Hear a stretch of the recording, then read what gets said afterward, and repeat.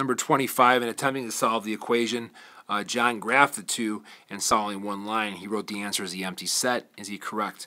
Well, if you take this one and you solve for y, I'm going to add 2y. You should have 6x equals 4 plus 2y. Subtract 4.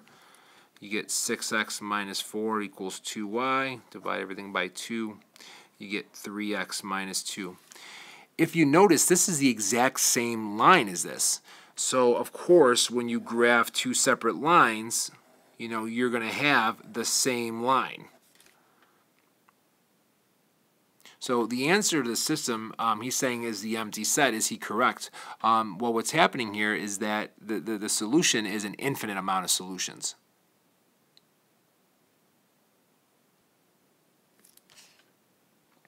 A typical marathon is 26.2 miles. Using your reference tables, I believe that there are 1.6 kilometers or 1.6 miles in a kilometer, whatever the 1 mile is 1.6 kilometers. So what I'm going to do is multiply 26.2 times 1.6. I get about 41.92. So now if we're running 12 kilometers per hour, well, how many hours is that?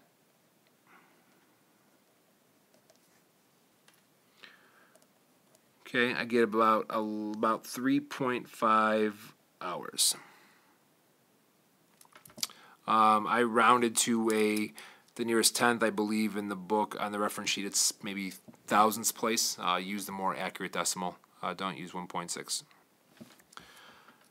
Number 27, I'm going to solve by adding 0.4y. I should have moved the other one, but that's okay. 1.8 is greater than or equal to 2.2. And then what I have here is minus 1.6y.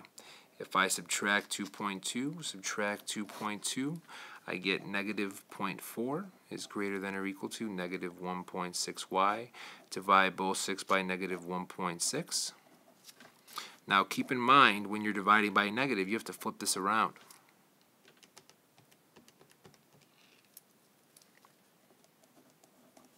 I get a positive 0.25. Jacob is working on his math homework. He decides the sum of the expressions 1/3 plus 6 squared of 5 over 7 must be rational because it's a fraction. This is what us teachers tell you. Hey, if it's a fraction, it's rational. Unless the numerator has a non-perfect square as the radicand. Square root of 5 is an irrational number. So is Jacob correct? Answer the question. No. And you could say because square root of 5 is irrational and the sum of a rational number, which is 1/3, and an irrational number is irrational. Graph the inequality. Y is greater than 2x minus 5 on the set of axes below. My y-intercept is negative 5. My slope is 2, so I go up 2 over 1, up 2 over 1, up 2 over 1. Because of this symbol, I'm going to use a dashed line. So just kind of sketching part of me for not having a ruler. This is my inequality boundary line. It's saying greater than, so I'm going to shade above this, and what that means is every point on this side of the boundary line is a solution to that inequality. They want you to state the coordinates of a point in its solution. A very easy one, 0, 0. Sandy programmed a website's checkout process with an equation. They're telling you to state an equation that represents the cost when S songs are downloaded.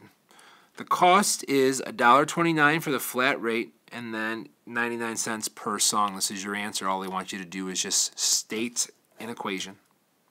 The next part says Sandy figured she would be charged $52.77 for 52 songs. Is this correct amount? So what I'm going to do is plug in 52 for S and simplify this and see what my cost is. Using my calculator, I get $52.77. Now answer the question, is this correct amount? Yes. Justify means you can show work. There's my work. My work is done. Number 31 is asking for you to find the average rate of change between hour 2 and hour 7. You could pretend that this is your x and this is your y for your distance. I'm just going to pair these two. I'm going to say 2 140 and 7 480. Remember the slope formula. I'm doing slope because the average rate of change means slope. So it's y2 minus y1 over x2 minus x1. The second y value is 480. The first y value is 140 over 7 minus 2. This is 340 over 5. And I get 68. You could say 68. You could say 68 over 1. Including units. So the y represented distance, so I'm going to say 68 miles per hour. Nora says the graph of a circle is a function because she can trace the whole graph. Mia says that a circle is not a function because multiple values x map to the same y. Determine if either one is correct. Well, if you have a circle, it fails the vertical line test, which means it's not a function. So Nora is not correct.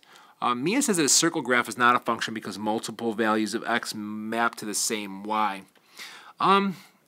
She's kind of correct, but you know, it's not if it's not a function, it's because multiple y values map to the same x value. That one would be true. So determine if either one is correct. Neither are correct. When it says justify, you know, you want to give some type of explanation. This diagram can certainly be a counterexample for Nora. You could say counter example for Nora. And I bet if you crossed off these like I just did right here, I bet you they would give you credit because they're starting to consider any type of work on this paper that you do to be, you know, work. And that's a justification.